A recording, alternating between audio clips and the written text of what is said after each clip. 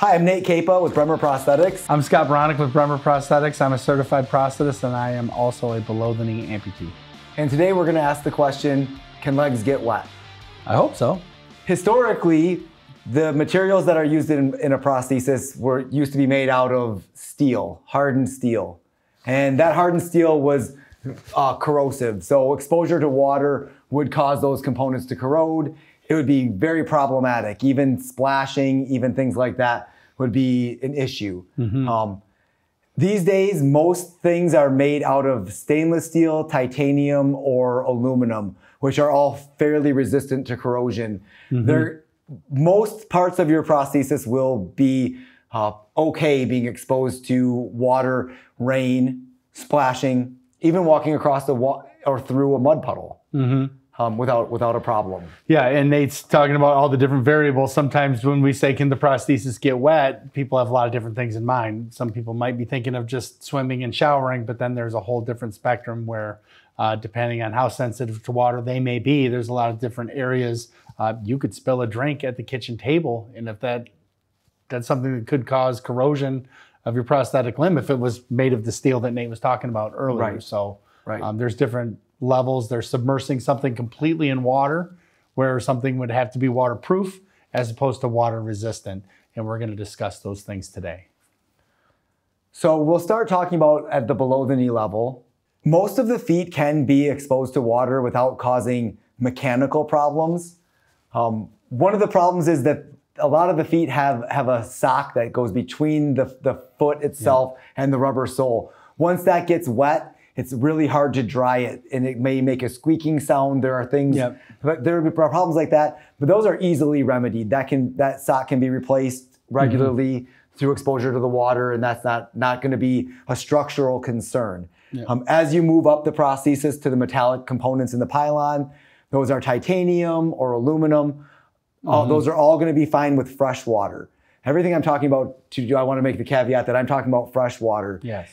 If you do expose your prosthesis to salt water or chlorine or something that you think may be corrosive, flush it with fresh water regularly, and that'll help maintain everything. Yes. Say you wear a pin locking type of suspension and you don't wear a suction, and we talked about, if you get water inside of the socket, it may not necessarily corrode the pin locking mechanism or the liner itself, but just wearing a suspension sleeve like that you might wear with a suction socket can help the water actually roll off of your limb so it doesn't get inside of the socket. Because even though it may not damage that, it's going to make the prosthesis a lot more difficult to move in the water because of the extra weight that the water you're going to have in the socket. And that's a good point. If you are using your prosthesis with a pin lock in the water regularly, you'll want to perform regular maintenance on that lock so it doesn't seize up on you, so that you don't have complications with it when you least expect it.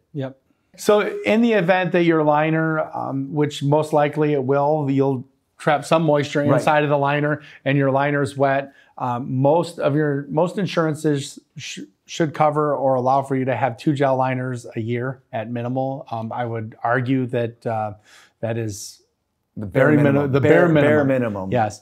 The manufacturer extends the warranty if you have to. So if you only have one, first ask your prosthetist if you can get a second one, because what we really recommend you do at that point, no matter how much you try to dry that liner, there's still going to be some moisture trapped in there. And when you roll that liner back on, it's going to quicken the time that you might have perspiration. It's going to add to friction inside of once you start to get movement inside of the gel liner, you have friction, things heat up. So if you have your second liner, you would want to use the one liner for swimming. When you come out, change liner, put on a dry liner.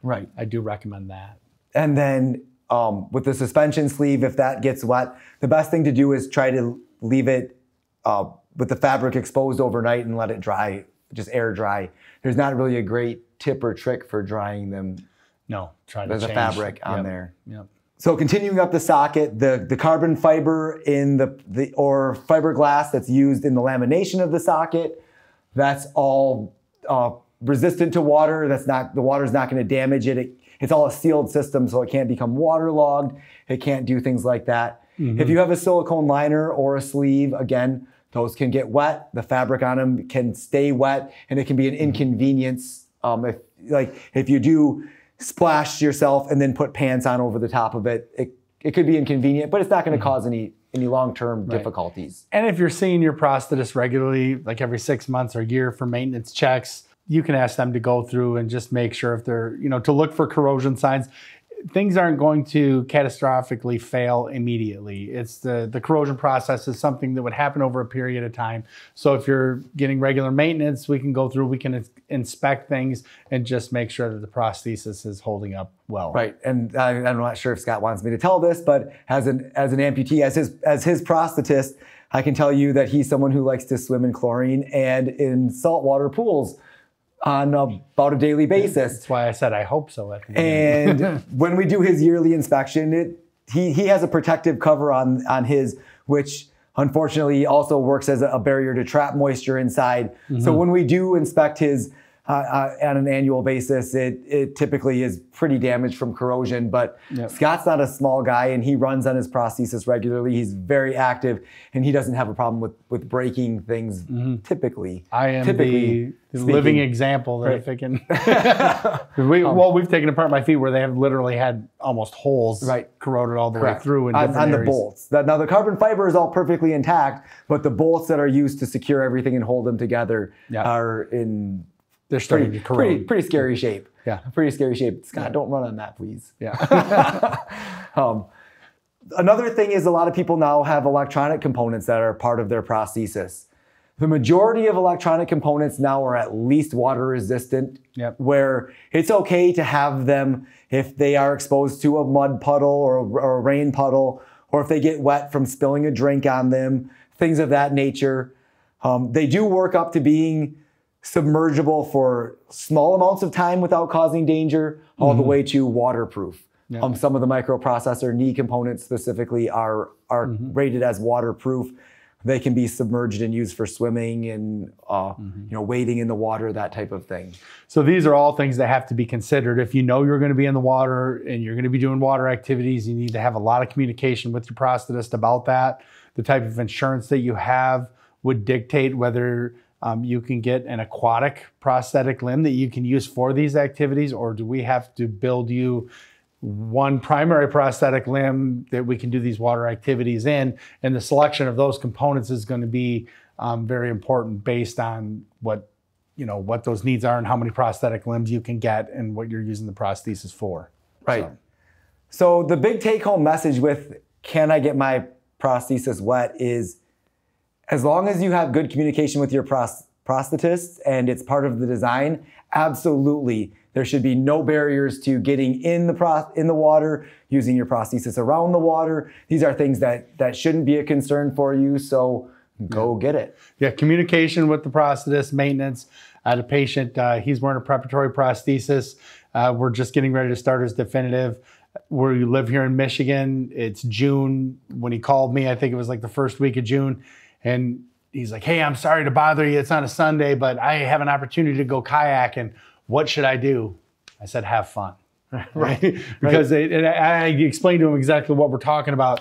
I know I'm going to see you later in the week. We can look things over, make sure things are dried, but there's nothing that's going to cause immediate damage or melt if you happen to fall out of the kayak and into the water. Right. And that's a lot of the scenarios where we get asked, hey, if I'm boating, I'm getting in and out of the boat. What if I fall in? They may not have plans to go necessarily swimming or wearing it in the shower, but we talk about this communication you're having with your prosthetist. If you know you're going to be near water and maybe not planning to go in it, and a fall is something that can happen, there's no such thing as too little information. Right.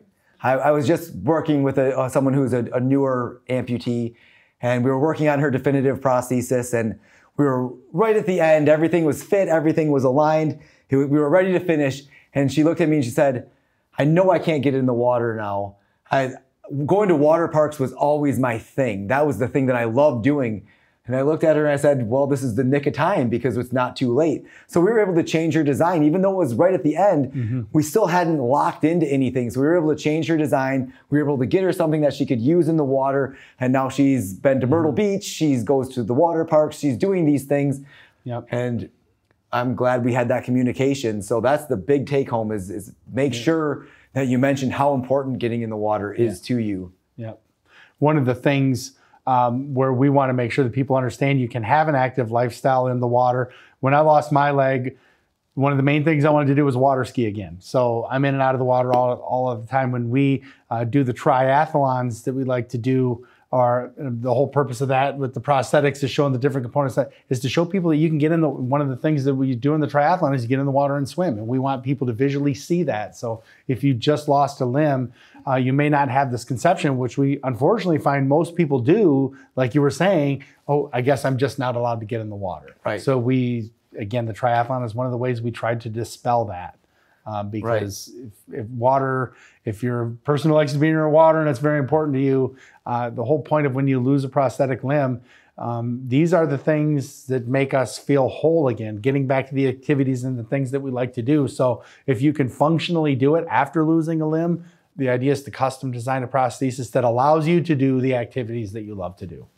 Now, Scott, you mentioned triathlon, so I know that in order to train for triathlon swimming, you have to do lap swimming, right? Yes. Now when you lap swim, how do you prefer to do it? Do you use your prosthesis for that, or? Well, you're bringing up something that is a nice segue into some of the things that you have to consider, because people would say you just lost your leg, and the first time that you're going to go swimming is you want to get in the pool.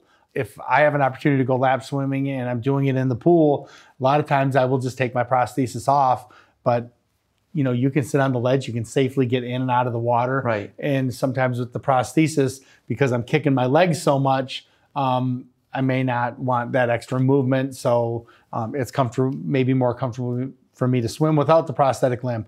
When we're doing a lot of the triathlons, obviously you gotta run into the water and get out of the water and get to different staging areas. So depending where I'm at with the training, that's a perfect example where I'm gonna train now with my leg on, but again, everyone isn't going to necessarily be doing a triathlon. So if you're saying to your prosthetist, I want to swim, well, it's a big difference whether you're going to be swimming in a pool in your backyard or if you're going to be swimming in lakes where you would be at a beach, boat, or climbing off a boat, getting in the boat, walking from beaches that gradually gets deeper out there. So these are all very important factors. Right. And even for the lap swimming, I work with someone who's a bilateral below the knee amputee who does lap swimming now.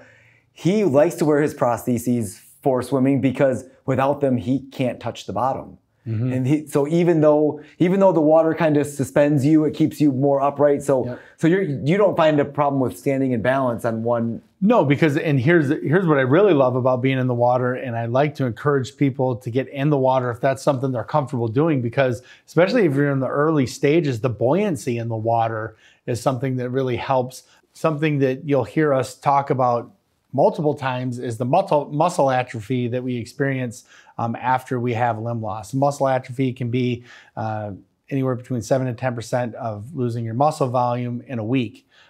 So one of the big obstacles we're climbing, if you've been 3, 4, 5, 6 months, a year without ambulating on that side, our muscles are very weak. So we're spending our time trying to build the strength up. The first time I was able to stand in a swimming pool, and I didn't work in the medical field, so I didn't really understand how that worked. But all I noticed was that when I was standing with my prosthesis, I didn't take a lot of effort for me to stand up straight, and I could walk in the swimming pool without an assistive device and fire the muscles that I needed to fire because that buoyancy was working like an assistive device. So to answer your question, it's very easy to stand on one leg, but it's also very easy for if you're new to wearing a prosthesis, it is a good experience to just kind of get in the swimming pool, walk around, and water therapy is great for new prosthetic users for that reason. And again, when you hurt your plantar fascia, a lot of your recovery for that, he was running regularly, doing those things, and that impact was, it was an overuse injury. It's something that happens to a lot of runners. You know you have a good prosthetist when he remembers more about your activities than you do. But he's like, I'm the guy that's got to fix it. When it happens. Well, when I do injure myself, which unfortunately, just because I'm older, it does happen, I usually go right back to water therapy because it's great for muscle recovery and that type of thing. But again, I can still continue. The impact, right? It lowers the impact. So when he was running, obviously running is a high impact activity. He hurt his plantar fascia, and well, the thing is, we had our race was in July, and this happened the early part of June. Right. So you couldn't say, hey, I'm going to lay myself up for 2 months, because that would have been like starting over again. So, we started that training cycle in December, I think, of the previous year. Yeah.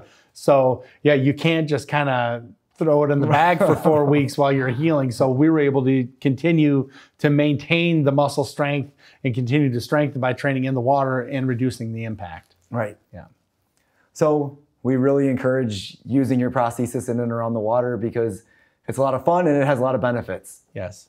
So if you're thinking about getting back into the water and you haven't done it, check with some of your local therapy places. If they do water therapy, aqua therapy, that would be great. Right. If you could start on the shallow end of a swimming pool, I think you'll find that you can get comfortable relatively quick. But the nice thing about a lake, if you're walking right into the water, is you can control how deep that you're going. But yeah, the call to action here would be, if you want to get back in the water, the sooner you do it, I think the easier it's going to be to overcome that obstacle. Right, and don't be afraid to reach out with questions, comment on the post, and we'd be happy to hear from you. And, you know, talk to your prosthetist again. I mean, Nate, you had mentioned earlier about having a bilateral who likes to have both of the legs on. There are different feet that articulate that can help you. Again, anytime we do activities with a prosthetic limb, we're learning to adapt to our new normal. So just I would like to note that if it seems a little difficult or doesn't feel like it did before, we're going to find ways to adapt and just keep doing it until you find a new normal for yourself and you're enjoying your time in the water.